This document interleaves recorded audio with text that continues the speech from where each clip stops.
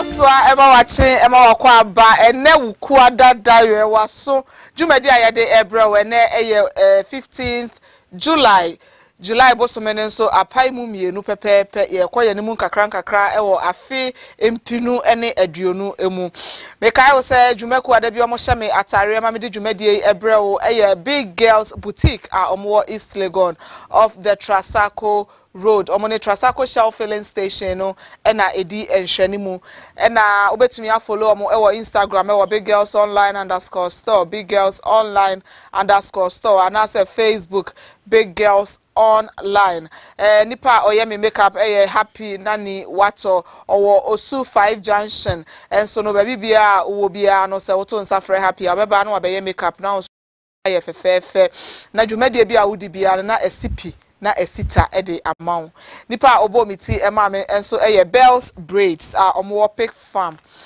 anoye boa kwan ne so akakakra no adu anoye boa ho no omo wo left side Bells Braids omo na omo bomiti emame mamedi dwumade ebreo sabre me ne me wo fa yesi nkonwa ya krado se ko wakrata mu nsem na aposo ne wo se wutie ne wo se wote ne wo se wuhu ne nyina ya de ebreo sabre enu nti no tenase na pensuo bi si wonchen ye kana se tea anapa unya hot tea bia se milo kra no aye ne hot na si wonchen wote baako anu abo baako wote baako anu abo baako saa na de koye nim wofa abena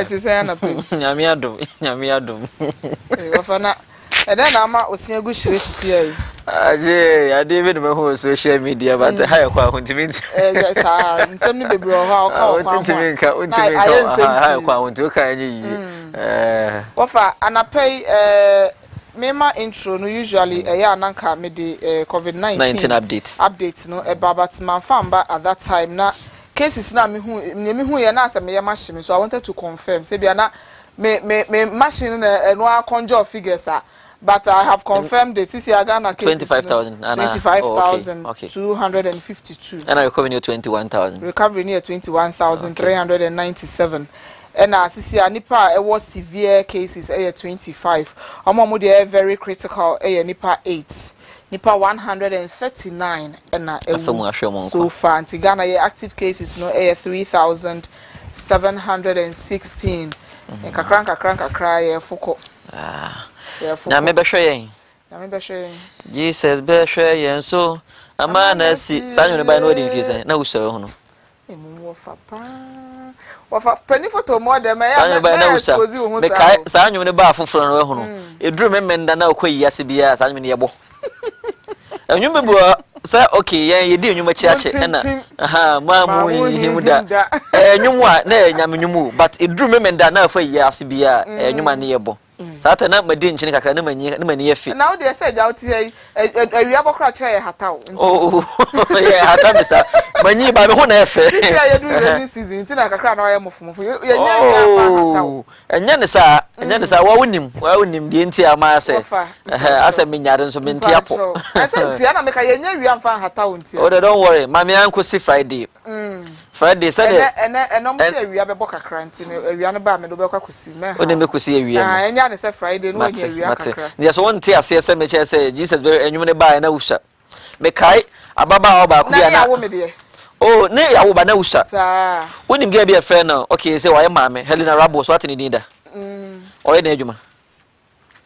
Odi ohuna radio on air me che 50 Ghana. Who be some me say Helena Rabo say there. Me catch you shop ma dey na oyetu.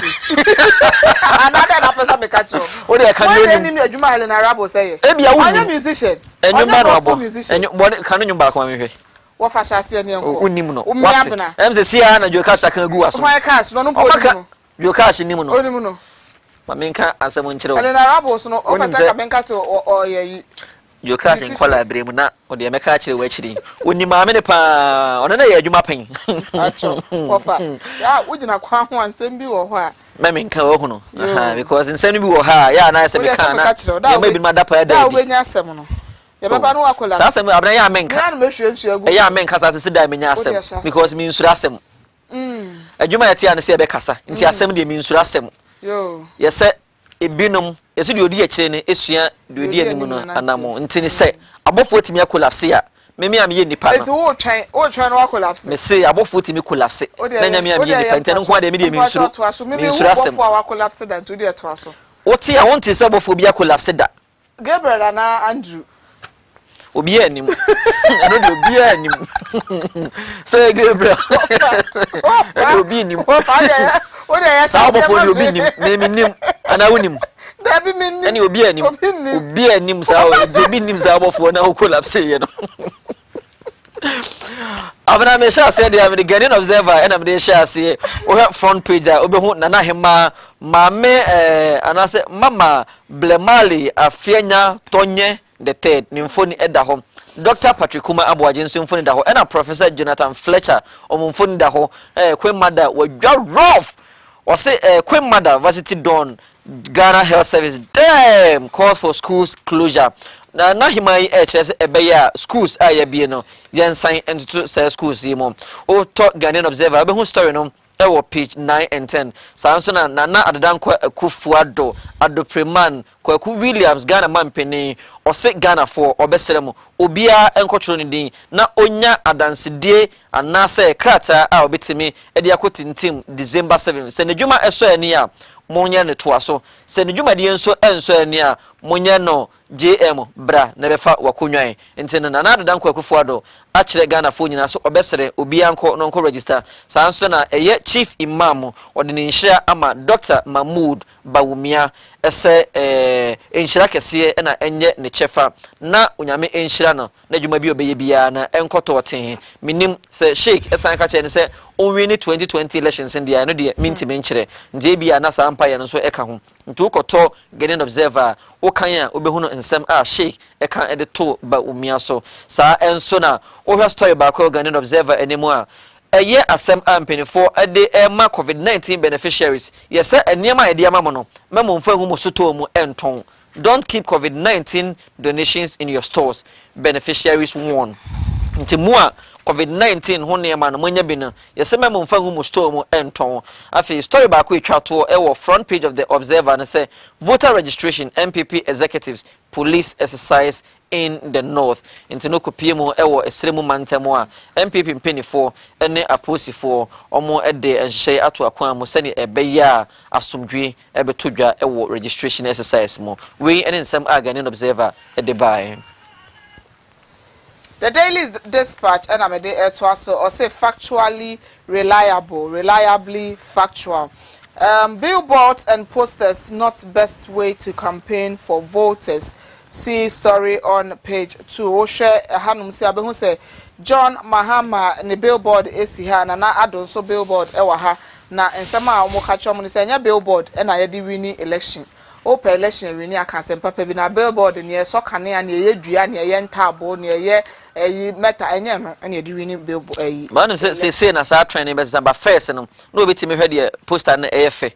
Aha no de ato abama no so on se first no na sabe emrewa ne ade no mo ekrase no hwa abeme de no ho fe dem na nim tadwa say me de besi ne so no ato ama we de me kai 1992 abato no this is our the first time nti we na posters me na mo na me du abro ba ko huntu hu Rollins picture na Rollins mo eye pan so abantemo eye wa ma jeje de nku okuyen yo jeje de okuyen nti Rollins wa ba bebo ho modern pan na jeje de okuyen wo man yimu so nim say Rollins na one is that one so but jeje ne de ye de chase nti Rollins wa ba de ya ne eye pan na jeje de okuyen wo man yimu NDC lists 10 reasons why Akufo-Addo has failed the fight against COVID-19 and also our page 11 of the Daily Dispatch.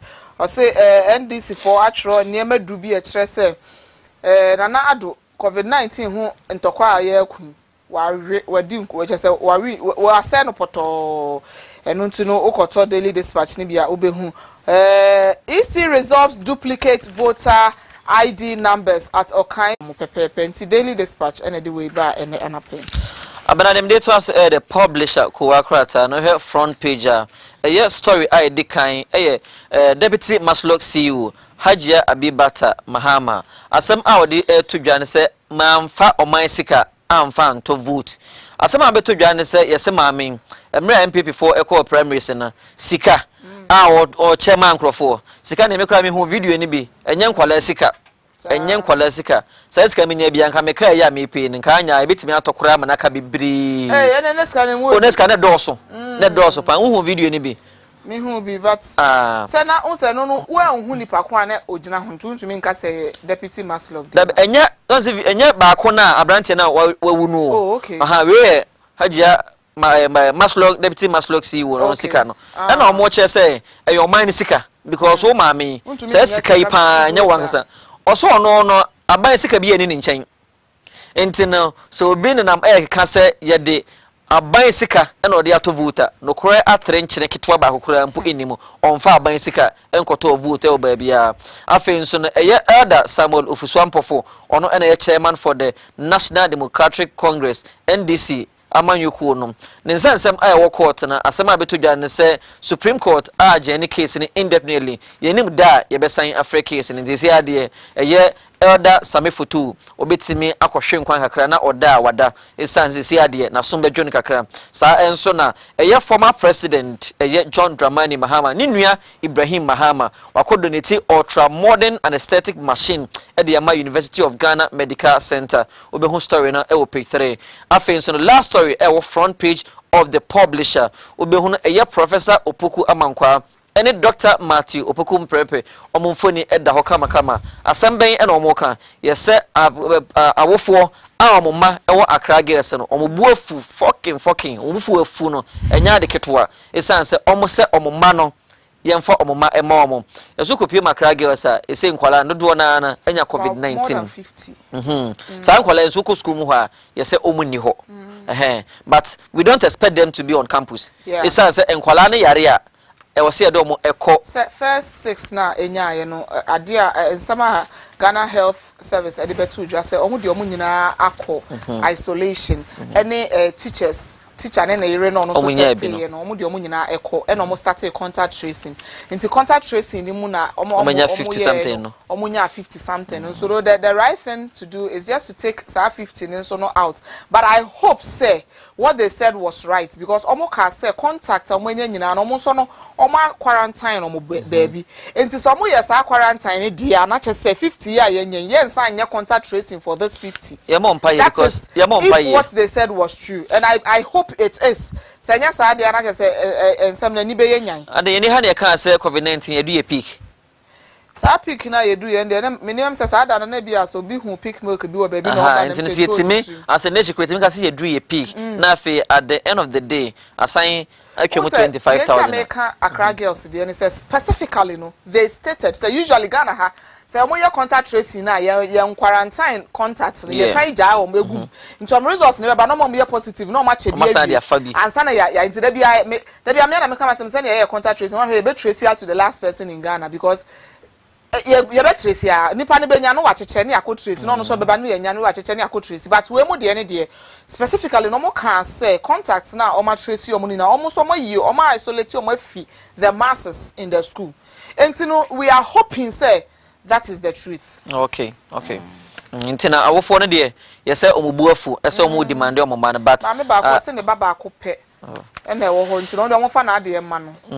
ntina ye de ma wa oye medical expert said on kasa ne ba na nya bio almost say what parents are demanding in Accra girls ne say they should test all the students omo nya bi no omo form ko hospital omo nya bi no omo form mama wo that is what the parents are asking for and so say me ba na say minim say me ba nya bi now de ne call isolation na minim say wanya bi but sisia na me ba no minim say e bia me fan so onya bi because omo nya bi no parents ya we minim so onya bi so me hu ne say she is also at risk because ofifie ba no anfa COVID amba okay but I believe say management will be on top of issues so me hu no o come be fa so omo de ye betu yi be hardwin the Daily Statesman and Amikita Sisia e wa ha one district of Amponsah so mama one district one factory one village one dam one house one car one district, one factory, $200,000 plantain processing factory to be constructed at Agogo. Oh, okay. And you know, plantain processing, processing the plantain chips. Maybe a plantain chips. Show us your youth policies MPP Youth Wing there's Mahama. MPP Emebunu Kono say Mahama yetu ni akyerɛ nneɛma wɔfa mpacho pa. Yetu ni akyerɛ nneɛma bɛ aduonu na na ba ye wayɛ kyerɛ sɛ Emebunu ɛda na koma so. Won so fa ade ebra sisi ade na na ama yate ase sɛ abato ye ayebatu. Fa ode ebra no so me fa me de emra. Bo nya medin na so me wo me nya medin na Ghana fo nyina so no mo nyanti Youth Wing ne say Mahama fa ade ebra ye de aba. So fa ade ebra nneɛma wo ye ede ma Emebunu. Na yenso yenhwe na me say Reverend Johnson Avulete Deputy Voter Regional Minister o se na NDC fo kra yenya moden ada kra na muko ensuo na esuo jakọ buru nsuo no wasa begire te bi sasa hwan na ayema ensuo ayefi o se Ketu South military deploys on the call voter region Ketu South mo na mo tena parliament e na mo kan say ye pese mo fa military emegu Ketu South mayen na fa ye the military sa akọ ba wie ya no mo san be ka say na the military ababegu eba abe intimidate mo crofo anase we in fact NDC for minority Reverend Johnson Avulete or say or dream he can't think far if we say mo amokosa asem na no mo san aba no aba kan foforo enunti no or say NDC MPs requested military presence in Ketu South says Deputy Voter Regional Minister. Asem sebe the immediate also GT Ghanaian Times ko akrata no ohwe front page a mbrante we kura mpo de omo ye mamu bia na so omo mfie no ekọ anim kakra 1 2 3 4 5 6 pori ensia eno momfoni eda animo enso omomfoni eda ha na omomfoni enna ha ewo asempapa ho omakodi anyabra asemo saa embrante ye so moye maako nwotwe batemu nsia ena posifo ensa etimi aka omatimi abomoden a cyber crime ena omawie sika 46.1 million Ghana cedis every bank and normal transfer to various accounts with different banks mo and the police for etime actually emu ensia am so ehwe mi na aka na ntukoto Ghanaian Times obehunu emranti baako edisam akwa Moro Isa Emmanuel Adams Hubu Abdu Momoni Agbenu Fefios Chrissy and James Taylor ntuwe ene nipa ensia amomfoni eda enemo obehu story na page 16 of the Ghanaian Times sa enso na ongoing voters registration exercise no yes Greater Accra any voter region eho ene bia problems and say challenges edoso ewo ho afenso no Ghana COVID-19 cases abrade kan ho asem ne dawo ye cases ye 25,252 yen san ensisu bi am say mnua ba me wo fa ase no waka ho asem ne dawo afenso no owura aye friend afed Agwisi Wayumi ntense ye bondina obia enim sa papa yi enya afi na mebe kiremu nipa oye aha aspirant ni bi sa pepe nyese mienu pe na mo ye popular chain na afi na omo abaka nyina na afi Agwisi Wayumi ye popular chain omo asema abeto dwa ne se African court bi ode ne nsem ekodan omo ese nka ne nsensem no nke review ma no ye se court ne je pipa no na omo bubo pipa na ama ne ye ketekete ena afi judge na ekogina eye esoro ho ena omde dustbin besi ase ho ena oto pipa na ena akoto eye dustbin ntini nsam na ode ko na yabobo ena de ato dustbin mo we ni nsam Ghanaian Times said bye offer make it the new crusading guide ewa ha ohwe Papa J emfoni ewa ha no say or say the truth according to Flight Lieutenant Jerry John Rawlings story no ewa page 3 and 10 ntino Omampenyi dada Jerry John Rawlings na me run friend Jerry John Rawlings o say odinukure bi ebetu dwa ntino ko the new crusading guide page 3 and 10 obenya no kre na Omampenyi dada Jerry John Rawlings ede atudwa ni nyina Guta National set record straight over dispute with Greater Accra region.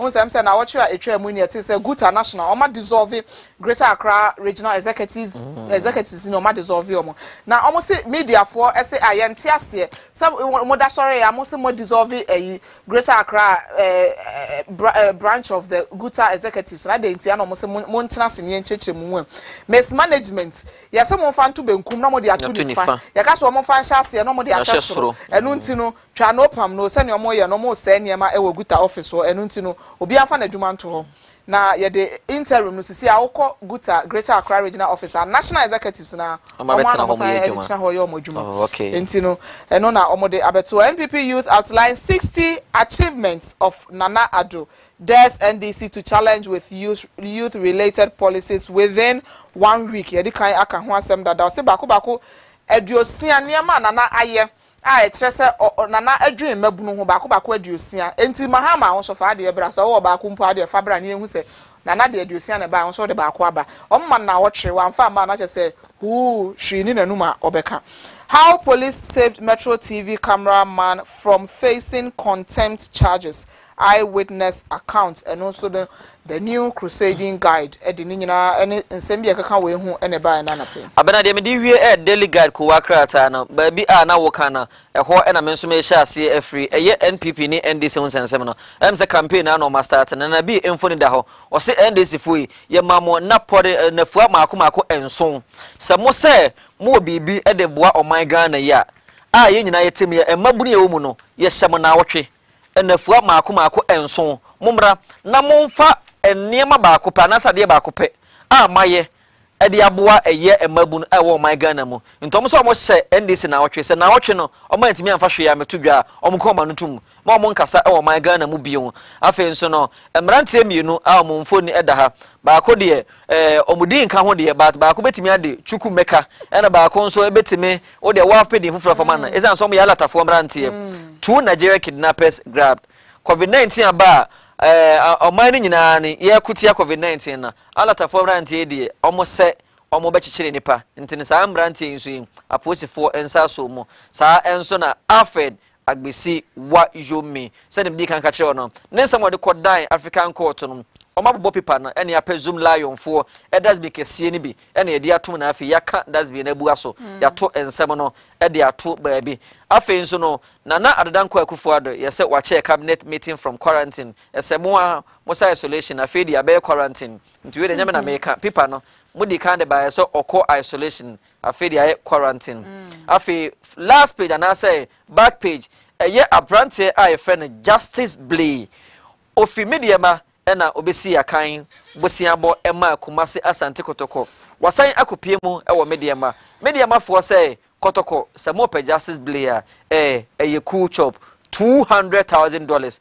momfamra na mefa Justice Blee say so man say board of directors na ba kotoko kakra wo ho ntromo so omu hia $200,000 afi nso no Antonio Conte ono ene head coach Emma Inter Milan or say I will quit if what corporate daily guide na ekokin kan bi. Last story back page of the daily guide club slums City ban escape Man City sensem I de ko cars na o ma lifted ban no jogging club ono ene coach Emma Liverpool watutu bi e de amane empenifo workers asoye we ene nsem bi daily guide ko akrata na edeba anopai afi last story Lumba names Osei Kofi goats you can goat out here say goat in sports greatest of all time ntene Lumba say greatest of all time Ghana good no Reverend Osei Kofi ono ene the greatest of all time ntro na the goat so kamba be bisasa then na papa de ko ya Lumba wadan the goat no we nye goat buchifo ne be yekiba bi ne bi no we are greatest of all time sa pepepe and the tent we and nsem bi a daily guide e buy entina okope daily guide ene ko wakrata ahoro bebre na e buy na obenya bi na okokenkan entina Abraham Zaka or last paper. When you force open dware wi na nsu asa enu nti no daily graphic okunini and amede a chat or see truth and accuracy every day. Corona Live TV series launched of a story in page 13. You see, new TV series be but the title Corona Live. Ebe treacher Ghana for coronavirus here abe kwan ye fa so ba ne ebe tumi dia boy ho ban ene ade ade. Nti ne apa ho ntoma. You see, ebe running for 3 months. From July to September, and Eberani and Untino. Watch out on your screens for Corona Live TV series. Virtual launch of 2020 Emancipation Day and graphic. Do Ghana Travel Festival today at 10 a.m. Okay, and no area virtual launch and also our bank software hacked. Send them of Adi Kankan 46 million Ghana cedis transferred into 8 accounts. Police nab 6 suspects. Closing SHS will be disastrous, GES and Eka, but parents of Accra girl students want their children home. Story no ewa P3. Professor CACI Opoku Amankwa, Director General of the Ghana Education Service, Nimfoni Enewaha, or say ye jai enquirano se omunko fia, adia de beba na Ghana yentumi enswano.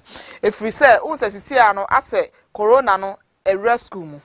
Entino si ye jai enquirano na se ebi obi wobi, ni ye jai no mani de befia. Omo de be sign ni pay wo fie nyina enti no se e be gyan kwara ne pa ma be fie de lai ensi wa mo amu su se mo mba ye de corona na nya obi a na nkyere se nipa no obewu nipa ne ye betumi ahwe no enti no Accra girls parents mo na omo no mo ye the most affected yesra mo munya abotre ya de ana se me hu se na me nka ne nsifa se wagya oba kwan se onko school na wate se yesi bibi se yesi school mu a wanhwe ye bi betumi aye oba ya but munya abotre efri se Ghana Health Service and Ghana Education Service omo de niema egu akwan mu make sure say omo bebo akwara bia ho ban e wo school omo nso a omo nya bi nso no they are giving them the maximum treatment that they can give enti awo for yesra mo mo maboso mo twa omo kan am say that mo chechere mo yam wo say that mo fa bibi emmo mu maboso na da bi bo aboso de anasa wo kokko but we no mo nhya mo hoden yen ka ne sa mo nhya mo hoden na munya abotre na bibia ebeyeye COVID-19 no obinya bia enye death sentence so hwa Ghana ha nipa cases ayenya na yes over 25,000 mu 21,000 so ho ato mo mu 21,000 wato nipa away is just about 139 enu nti no in as much as ebi to me fam wudie but dodo na enenya omayaresa enti no monka makoma ntomo yam Muncha makoma ntomo yempa na bibia ebeyeye ye bompaye enso e de atai enkwara ni mu nyina echi se ne ebeya baby a edu na no infections no enkosoro na omomanya bi ne ebehwe na omho ato omo aha na ye de kowa krata mu nsem ne nyina na aposo no nyina ebesi wofa abena ntina ese de da kwaso ya ne pitri aha ntina ha ne de besem se de enkomo na a enam kwan so ba na emu ode yi ntina me obi anyi na fidie na emfri hanse na mo se de bia CACI TV de unim we are always changing lives through Christ and ntino ye twa ye ho abasisi a ye ba ye de ni aka nyina ebe ka ho ye basisi a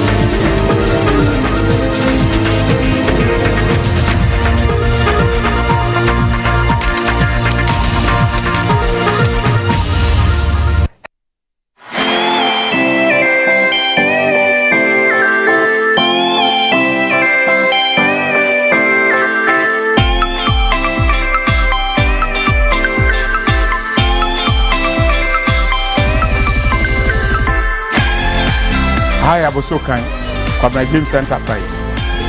Beton ties, beton 4x4 ties, saloon ties, the Saturn articulated ties, industrial ties. Type Bio here, Diana. If you are here, Chapaya, who do Abosokan run about what? Put tennis of Cocolibua, fair to that filling station, the opposite. And what you know, one of you come and say, Moba. Udu Kukuasia, bus stop Nechi, Kaneshi, now Pakra, MTN opposite. Trouble be a friend of Fambo Radi, Fambo Nechi, your phone number 0244 614726 0244 614726 number just a minute to me 020 81 37 532 020 81 37 532 Kwabena James Enterprise. Jai Papa Dia, Adiheya.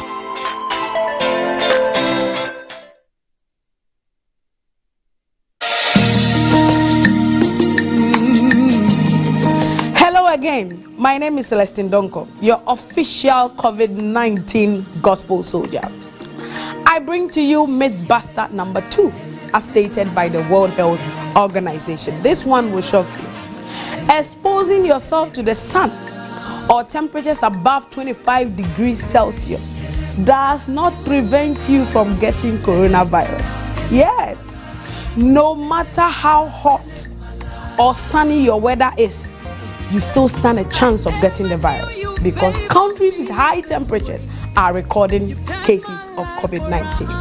So my advice remains, keep washing your hands constantly on the running water, and remember not to touch your eyes, your nose, and your face.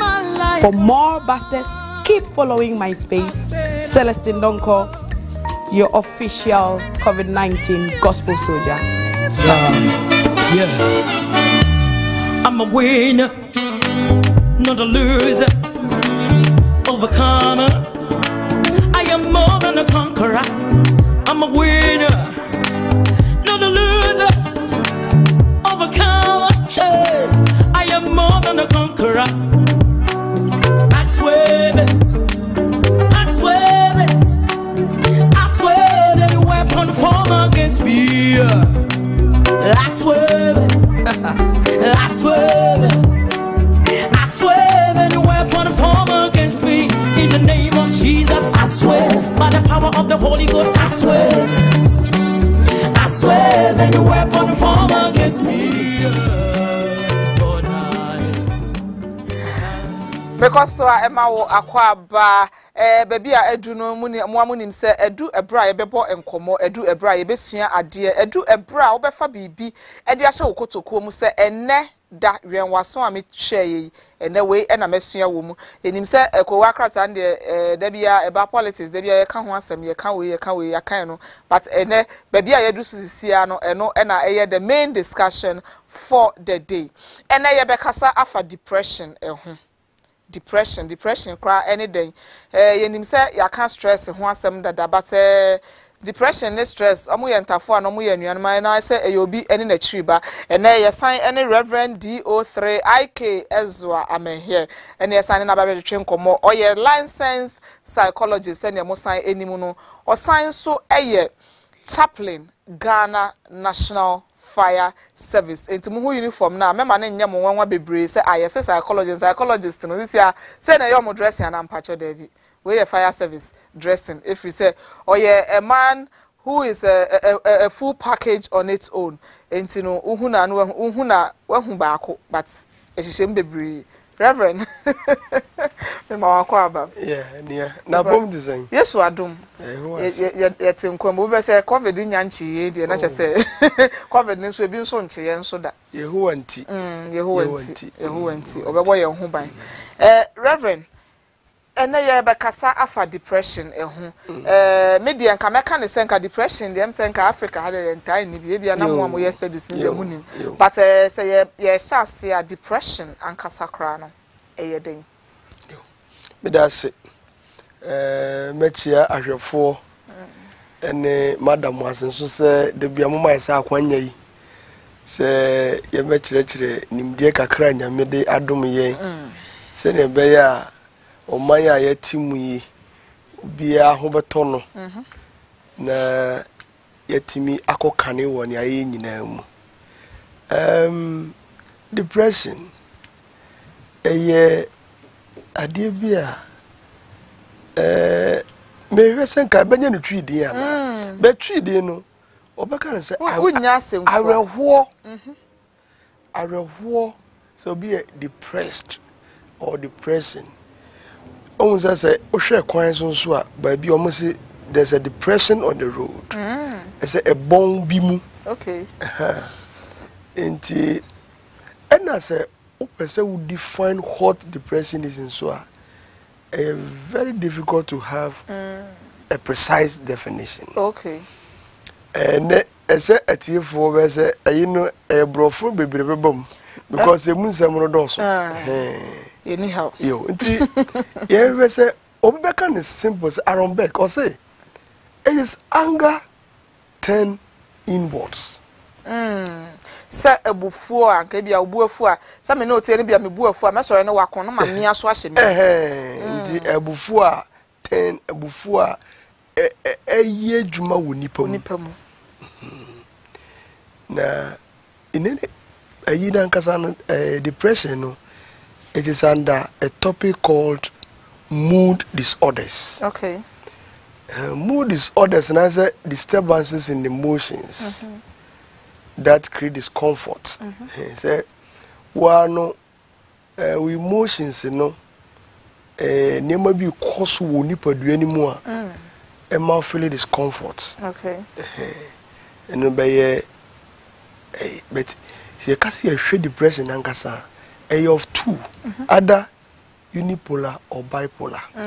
I just say uni dey mean say uni one na ba ye two. Okay. Nti uni ne ye say onipa bi banya beko awreho ti bia bi mu. Say intense sadness, worthlessness and withdrawing from others. Intense sadness. I mean, funny say be a mashri bibi mashri obi a medono.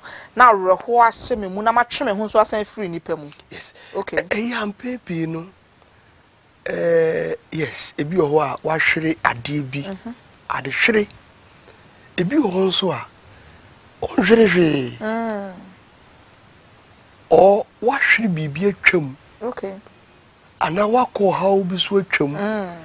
Na wo ho kwa. Now we are who bit misu. Oh, why not say or yes. Now we are who so answer what.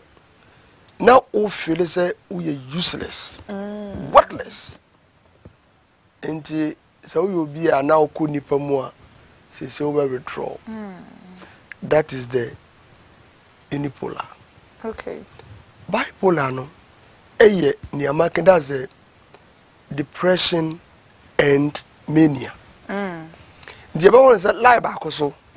On the left, a continuum from say 1 to 5, a depression.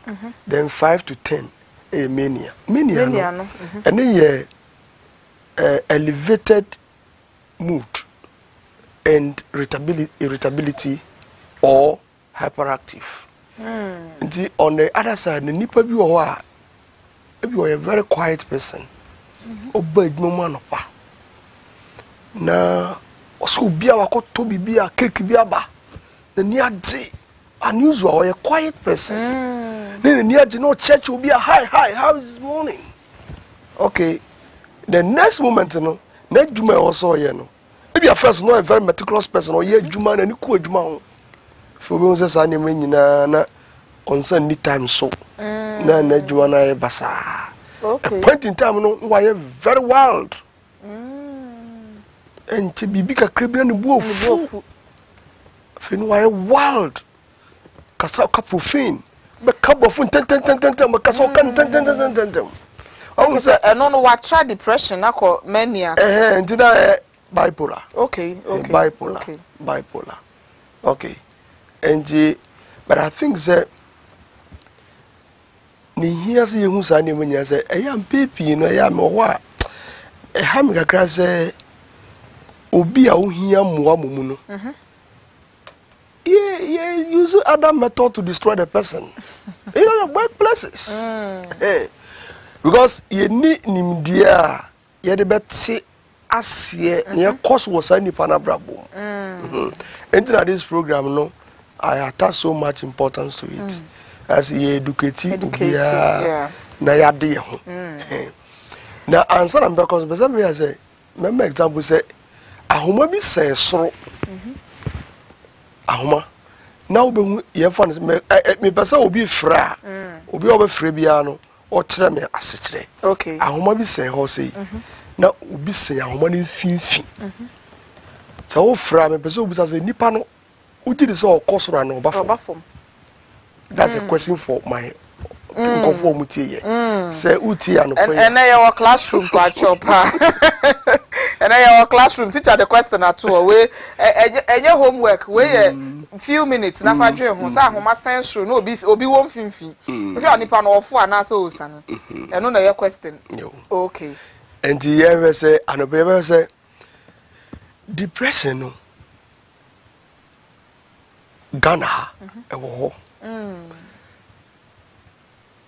na ya entiase yetimi di ko fa ne ma bebre so enti no what the can who explain depression o ma ye hu ne ma etumi di depression no eba da bi enya nu ho ye hwe ze ne ya hwe the two types that constitute to what major depression okay. You can say unipolar and bipolar yeah. And you say by unipolar no say nipa be feel intense sadness now we feel wordless now obetwin hu afri nipa ho say na bipolar ne plus all these plus the mania and the mania ne say unipa no be elated na ni je no nya papa na fe wasaye bibiana ne buafu na hyperactive sometimes follow it is so fast and yaka okay entino netisia ne be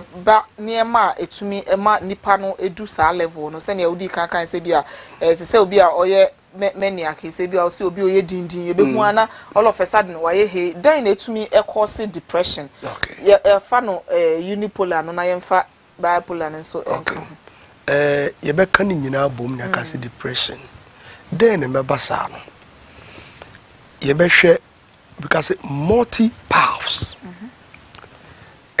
niema bebre na interact to produce it and from the biological point of view okay nipa dua no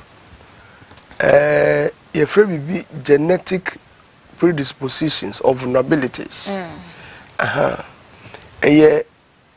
bring say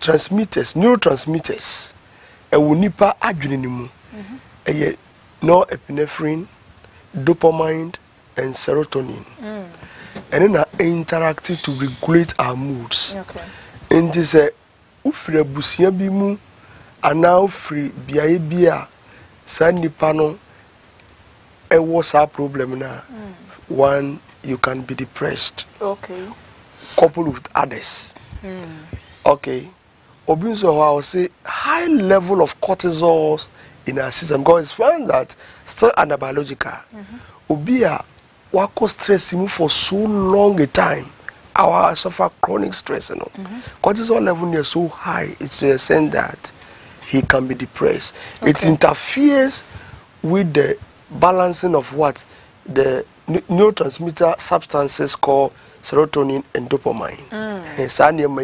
That is the biological aspect. If you ever say psychological aspect, or psychological aspects or cognitive aspect. Loss can create anger and guilt. Yeah. Okay. Inti ekunafo omo akọ aware mu aye hawa all court for divorce. Sa situation nipa no mu no etima no yet because we loss no ebi nipa no beka say ni adibi ese na adibi esombo ahwere no ntina di abufu kese aba guilt element of it and depression ban say ebi anu kruti ho born a trimodia na papa no wuye anasa u mistreat o yere u mistreat whatever and the person died in a closet enti si nipa no wie a sa guilt no wu mu uda wona ebi anka me anyese yanka ni pe kra anka se ya anto no enti utribua am za kan fo so de kan conscience utribua no ubedi atochaw onya kudam paso pani wani ate then it can also bring depression. And then also how we are wired up. Ebia ofie bia wum obi oho a ya man ya tete ne santi or low self esteem. And our self inner talk Okay. Will develop a sense of hopelessness and helplessness. Learn what you know. And the bibi bakura the piano uchre adiasi de or how ma. You can link it to the cognitive way of explaining how we develop it. He said, "Ebia, wako interview na unya buy no afeli one pass one just so. See me kura de say ya kan ye. Mintimi nye bi papa bi ada." He said, "Wa accept wa blame ho." Do you say the piano? You can easily fall prey to depression. But on the other way around, if you are able to counter it, then depression will not have its impact on you. Okay. You can also look at our social settings and our arrangements. If you community mu kwabe ne fa so treating crofo. Okay. Ne nyina timide depression ebrenipa.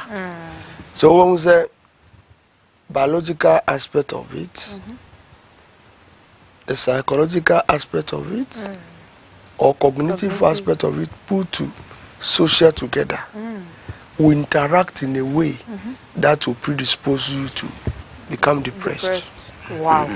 Inti social yi ne o se etola bia self inner thought e niam mienu se o ka sem papa akire wa na se ka boni akire na eno so kwa collide to depression. Inti o hwa nipa be pa na ye prone to get depressed. Wow, okay. It is people believe that a man are prone to depression. Wow. And as to whether what is in them that make them so vulnerable is something we need to verify. As a personal. Say any research biano nipa hina a report of a condition. That is it. Me mano e be depressed kwa no akotwa patasi bi ni niema ndi won so be mama depressed no you attribute it to something, dependency to something. Oba de adena ye ne ya he look forward. Yes, yes. And also nipa omuye between the mid age 30 years and above can easily be predisposed. Okay. And then widows. Okay. We can also talk about go for our predisposed here, people who have low income. The low income no are so vulnerable into this category of people, women, and I said that it's sometimes women maybe I might because omuna ekomwasem. Okay. And no, you can't just conclude no. But available, yes, available statistics. Okay. Shows that more women are depressed than men, and also widows and American kunafo. But the kunafo no say they go through no. Say nipa no wo obia oje akwanchire free no ho. But in our world today, you futu niyama nyina afra. Myself and I. Yeah, and the so as say our extended family system is seriously damaged, and it's not in the good interest of us all. You mean say all those are in it me boa man crofo omoye vulnerable no, and a low income. Low income. Sikasemu nya. Sika betumi atua kra na me ho kire me. Yeah. It would me more depressed. Na se obi ye depressed that nipa nanka so onim so ye depressed. Onim.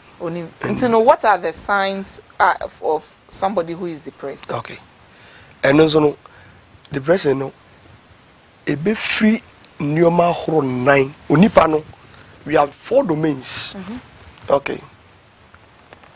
You have your cognitive domain. E be free waba. Let me say affective first. You affective. And so now we be so depressed and say affective domain no it's about your feelings. You feel wordless, and also you have no interest in things. That is the aspect of the affective. And a cognitive domain, what happened there is that it's a sense of pessimistic. You don't see anything. You don't see anything good in anything. What I say? This anipano. So can adhere a papa crown on boni womb. Yeah. And it's extremely he can also ultimately take a decision on ultimately concentrate on issue. I've say or ye bibia ultimately nyanko nanim the siara na bomobu ena social domain also ye obe withdraw we dem patrons am because social domain now ka say nipa no ontumi take decision. Yes. You bet me aka say bi obi a why frustrated depressed and our frustration in depressed. Yeah, it's a whole element of it. Okay. Okay. Because frustrations and all those things put together predisposes you to that. Okay. And to say what do you mean take a decision? Because you can't concentrate. You become indecisive in anything. Okay. I don't know how to say baby. I didn't make you crazy. That's it. Okay, the social. Okay, the social aspect is that my mention behavioral before you run the social. Okay. Because say what do you know? Yes, animal, you behave. You will free nipa. After your personal hygiene ain't here so much. Personal hygiene. Say me no meeting, me no. As that you lose general interest in pleasurable activities. Okay. Bibiara na wani jenu kaneno. When inside you lose interest in pleasurable activities. Nikuna wi, meko have ho akotena salon na wana me ko tre no. To when say na money nyina no. That's the behavioral aspect of it. And say uyo obi ankane no na uyo obi a utimi ko nipa mu afi no why withdrawn. Okay. Why very quiet. And the physiological aspect also is something we need to look at. What mean lose appetite? Aduane nya wode.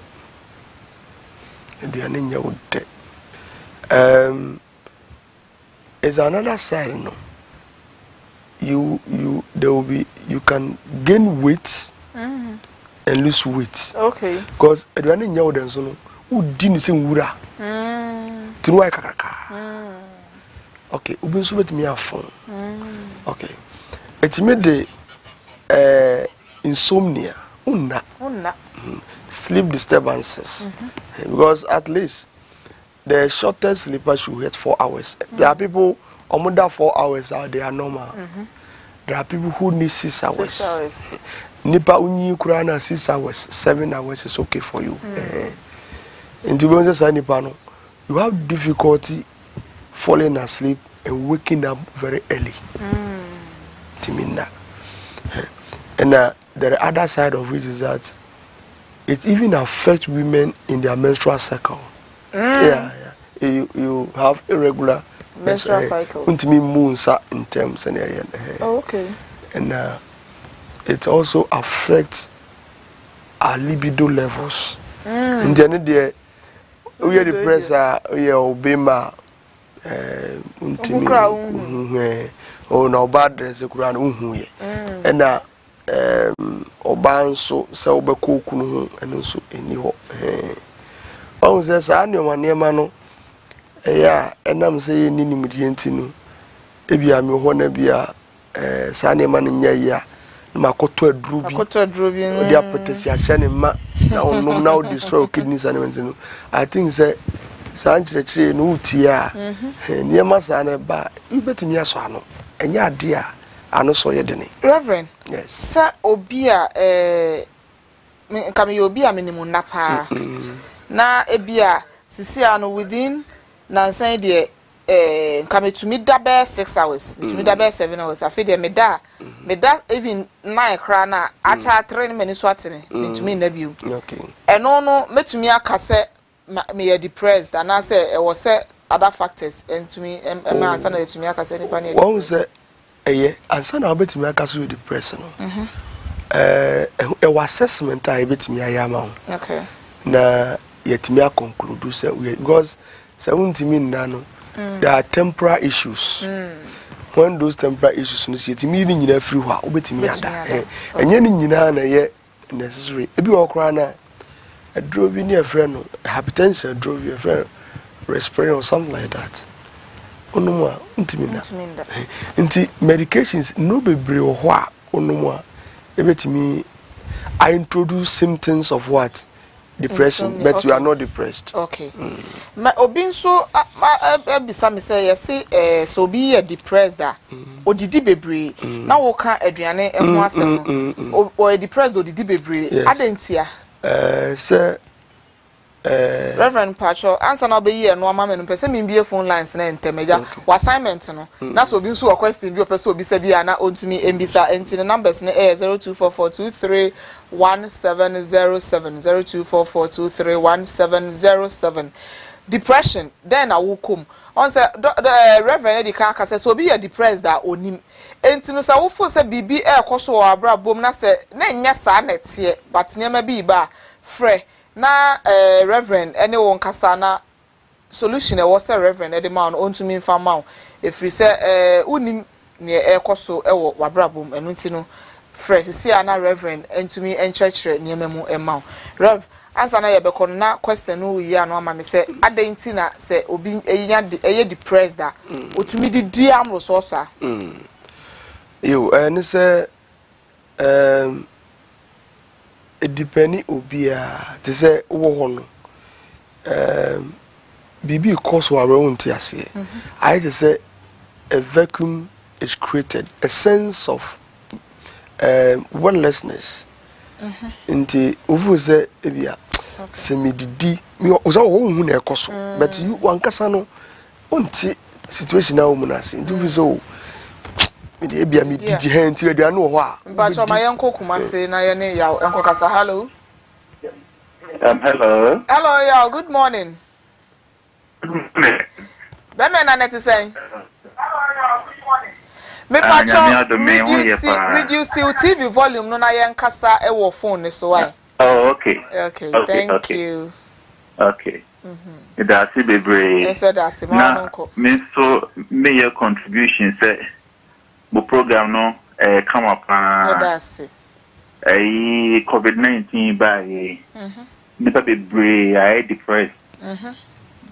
Because some of them too, they are losing their loved ones. Sure. The depression and so on. Me bo mabaso. Program me. Na mami bisa say. DSC ko fascinate way ana. But I say. Me bisa say DSC ko fascinate way ana. Wait, na twin brother. Oh, we are here. Hey, me pacho. Who's that? Yes, nipa ya bo Nyankopon bo nipa nam so bo ni mienu nti on dey we share ne dey. The wife of play case e bi ko be ne twin pokora. Me pacho question bi da ahoma e da ho a wunya nyima no. Reverend Edika bisa se uhu se ahoma sen soro na so obi e hye mfimfin a nipa na okosoro na oba fom.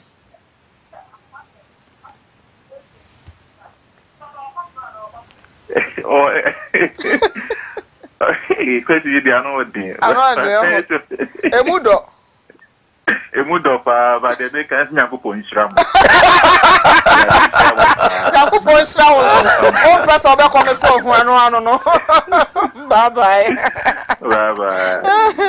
Aso na maka ni se Nyankopon nhira wo. Anu ode ne ontimi nya no. Kwesi we dey anu ode. Obi osensa ahoma soro ye benda hu so okosoro anu oba fo. Ani nyina state of your mind. Yeah. Okay. Your state of mind. This is some of the it media assess people. And today I'm trying colors never know we are na crying around the up my head. Now empty depression can it lead to suicide? Wow, that's it. It can seriously lead to suicide. In this in studying of mood disorders, the next topic. Pacho my uncle Tamale na yani Emmanuel enko kasa. Hello Ima. Yeah, hello. Hello, good morning Ima ti saying. Hello, madam. Okay, ma non call Reverend it's you. Okay, madam. First of all, maybe the Reverend I say mommy, but the Reverend he kind of true because maybe expression of my reading few books about them. Okay. I mean some stories if you go about almost for experiences. But of late one woman like my name is family like you are crowd but the business here now mama bad north like tamale is here. Okay. And the man like my jamo feel like like we are many security.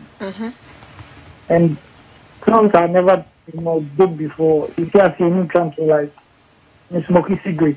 Oh.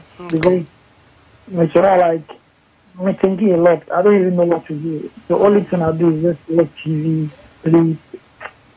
Nothing to do. Like even now, I'm person I'm home there. Okay. Answer na Reverend Bekono Reverend Eden the number ebetuja ana Reverend. Me the Reverend number ebetuja na free Reverend na one ne nkasa na omboa why. But answer now Bekono Reverend Eden question be etu jumpa cho onso wadwen kire ne sense hu sa homa essence ro na se obi kra mfimfin a nipa no sha okosro na se obafom.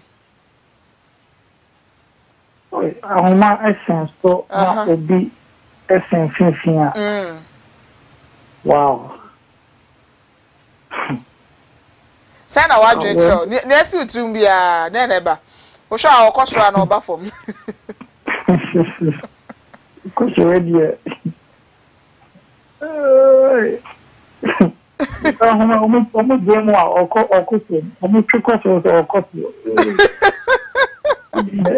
Baby we obi antwe ono senso into ono na okosro na so obafom. O sha say just picture it in your mind. O sha nipa na okosro na obafom.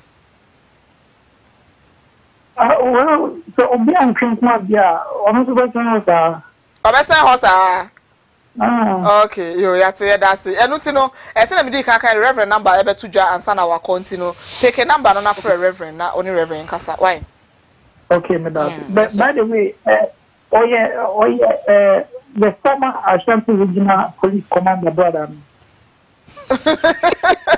Me pacho onya ne brother but eh ni nua ne brother in Christ. Thank you. Until na o can suicidal on who asem say. Yeah, so there's cognitive aspects of symptoms, you know. But I couldn't say nipa no feel worthless. Until so feel worthless there. Because either mild, moderate, or severe. You graduate. Say interventions are mama you will surely graduate to get to the severe. Okay. And very, very easy so become depression and suicide. I will say at least it is about 100% lead to the yes. Beside other biological predispositions that will make you become suicidal. But my answer enko kumasi bi oni ne Linda enko kasa. Hello Linda. Hello Linda. Nyango padu mo. Okay Linda, me pacho answer na be kasa no. Ye question na no my answer na wato aso. Say we hu sa homa senso na obi ekura mu wo mfimfi. O sha de pa na okosoro na obafom. Me soje okosoro. O sha okosoro ho. Okay, that's it. Afi say what say bisa Reverend. Me pacho ma isa family mame ho. Ono so o depression. Okay. Ono no dey to oyare. Bani no adi bi obi di ise kan abegina na so.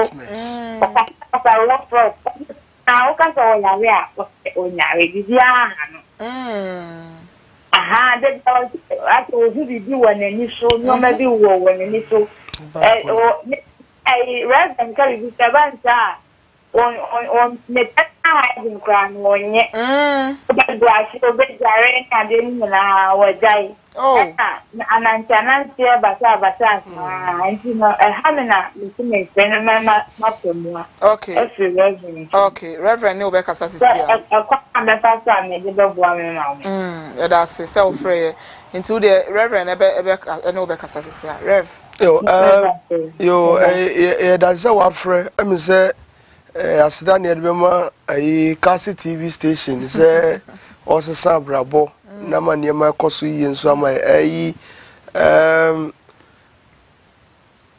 say oda ontimi na no ene na efe nightmares and that is eno no okọ bipolar okay be intimi ntra ha en conclude say okọ ho behia say kumase ho no ye wo clinical psychologist be kumase okay intimi we say on frame na me connect obi me be to your platform so okay na me connect obi wo kumase ho ma no okay because conditions are no yenye nu okwa be fa so ano de yedu ho a ye beka ho asem okay na obehia psychologist bi mua awu kumase ho because me won cry ndi so first of all access nipa no na ohun say ebi other condition because the other abnormalities be betimi abo my young cock in tampo embra na yem beto so hello Harry. Hello madam. Are you at saying Pachanya me adom na unse. Yes wa adom ne mo pai bo nti enso ye ho ye pa me pa cha o ma wa no nko. Pacha danya me ase. Me nsho pa ni program amuye. Amen. Me ma contribution takra aka program na amuye na kama kuma. Ena depression e dey timi bibia ba so obia what they check aso ne guy no so mo be ware no mo da ware na kwa busia from mo so mo njin too na say the problem it need the ba e ba sa manu ye na ye bre o e to a enye easy e ba sa unko nipa o ti fie o chese obia ho cry wa hi so we say o ma ye wade a pesa wa life wa no mami ebi ato da ho pesa sure me pa chopa wo ye da na otumi film na mi adom ne mpai wo me de ko to ye pastor ni mi say okay nipa me ni na tena che pesa worry be fear for to say nti Mr. Stan you be hu ni adan ya sorry for so mo bua me mpai go ma ne kasachira nti no Mama ni tiasema say bibia yi ayo Yakupo Israel but answer now obeko no reverend the question bi to us who say ahoma esen ho na say obi ekura ahoma ni mfimfin ahwe anipa na okosora na obafom me dey oko from somewhere betini ate okay yo yate ya dase ya dase pa Reverend, before na o tre kumase de na say dey ka o number na beto dwanti your friend na ya we but na ya ka suicidal ne ho asem no apart from suicidal no then nema be bio na depression nso to me lead to depression no say want me anso ano a ebetimi de adambo abrel you so want me anso ano o say so call by Reverend Mpacho my enko new birth on any of Mama Mary enko to aso na new boy town okay hello so mama hello asafu mama me Pacho to say mami am now swear yes wa dum yes ye ho ye pa me Pacho Reverend question no say ahoma ne sensoro na so obi kura mfimfi obi san mfimfi ahwa akosoro na so obafom now they say Ocean the canoe, but they are not that's the neutral so. But mommy, when a woman is saying, Nippano, Nanim or Okuramu say, Nanim Trasso, Okra Homanim. Ebe tumi abata ọhwe soro. Okay. Anansa ọhwe kom. Ayo. Iti baby a ọhwe no na ebe kire baby a. Baby a ọkọ. Me pacho you mate. Me pacho o pese. Okay. Yeah, that's it. It's also fine. I tried several times. Oh. And then I'm in that come. Yay. Yeah, that's it. I'm wishing my husband 27th June on the birthday. Wow. Oh. The friend of Amponsah Joseph. Okay. Right now, CACI. Okay. That's it. Amen. Amen. Bye-bye. Bye. So for Ata Joseph, CACI New Boy Town, Yakupon Insha. Once a June bonds special. You're Chomudian, so still. We are raining. Papa Yakupon Insha. Reverend, me pacho na oh my near my depression between your leading. So tibia bi a obewo mu a awfo se wiase nyina sama unsiesie wo ho se adwuma obetimi alusu wo adwuma se ne e wo se wo ye wo adwuma no ntimi nya bi aware akura na ebetimi ase wo aware ena ne kuwie to okura no ebetimi di adam wo abrew yo se utina sa situation ni mu che afi be sha ase se obe udawo na nema bebre koso a obe sha ase at voices be sha ase hu niema eni ho okay nti depression dia e ade a edi nkofo nya bebre Reverend your time no aso anisa but answer na o last word no depression no you be den na solve like so be you depressed that onye den no you be say my in the first place okay my in the first place you bet me a chire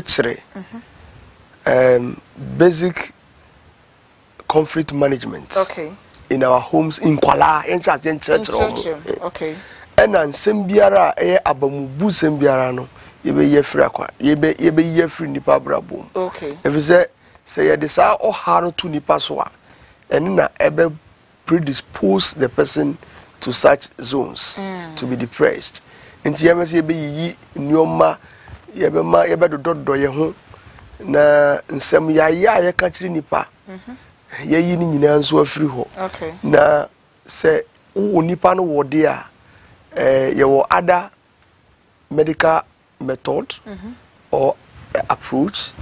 We have psychodynamic method of correcting the situation, and then cognitive approach. Okay.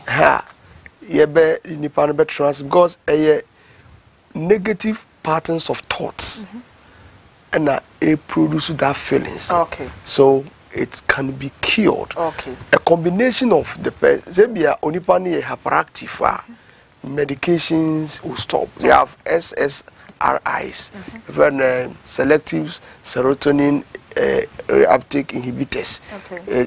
And medicine blockade the or let me say store the imbalances in the neurotransmitter level in the mind of the person. Okay. Now onipani is sober near edis how no bano you will look at it, monitor it and uproot it. Okay. The nipano will not go to that situation again. Okay, every properly trained licensed psychologist will be able to help anybody going through depression. Okay, Reverend Mepacho, answer now be kono fa number no etuja emaye na say obi kra send obi free Kumasi so that you can connect people to where they can get a psychology. Yo, my number ni 024 00 655 84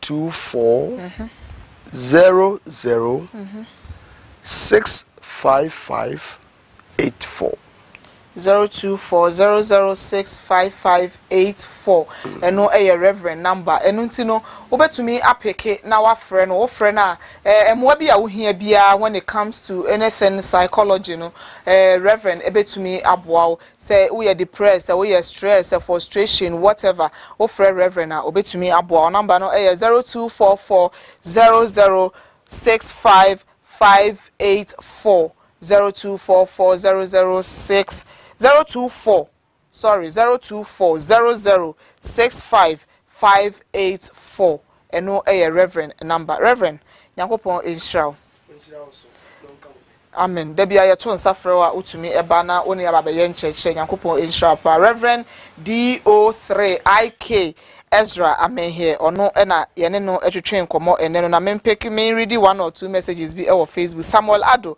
or say Reverend do3 Isaiah Ezra is too much. He is my father. A minute under his feet is just like ours because of the impact. My papa, my daddy, please, I can see you. I'm enjoying the teaching. Dr. Sochri or say watching or say obisa depression. Wow, and say tell me the topic no etu jano. Okay, Obinso answer they will say it depends on how the mind sees it. Say any nipa ne sense Reverend Pachano obeyi anu ansa no wako ahoma no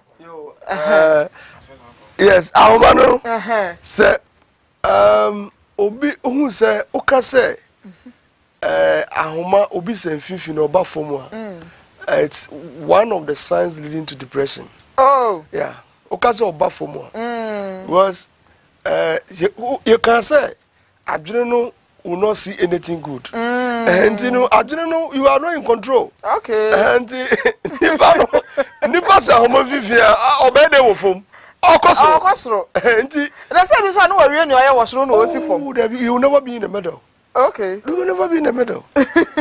No, there's no point in time you stay in the middle. Yes. Hey, Reverend. Yeah. It's this one of the test baby. Okay. But okase oba from there. Na ye bedwene hu mpre no. Because make about say nipa no will give up in life. It will give up until oba from by homies. Reverend Ezra that was the power licensed psychologist or science so a chaplain for Ghana National Fire Service. And untino aha any edi dwumade ni nyina ebesi wo a wo hwe yen ba bibia wo hwe yen fie wo a utumi frɛ yen nyina Nyankopɔn enhra wo. New Boy Town CAC sofo ye science so akoso ema happy belated birthday. Ye de aseda kese ema ye cameraman Akolache ba ko pe aigbeni a odi ade wa chinman mu. To cash Francis and me producer Emmanuel Esiedu, Michael, me executive producer Elder Dominic Boachi entry, technical crew ni nyina aseda kese na me wofa ye de emamo me wofa na ya odai ena ode obeka me home ye de dwumadie ebreo echina anapa hema empaibo ewo ho enu nti the Bible say we should pray without ceasing. CACI TV de unim say ye beboa ama wonyame som ena se ukristo som no akona nim nti echina anapa tutu anapa hema na the bebre mu nti no utumi so TV no ye be streaming live on so Facebook and YouTube nti baby abekobia you can still join in the prayers because prayer is good for your soul and body. Midi ane abana ofebia aha ne dwumade no enyina AC odonfo edom ye na oto nhrensi ogu ye so a efiada anapa ye besan ehia biom yakra mo. God bless our homeland.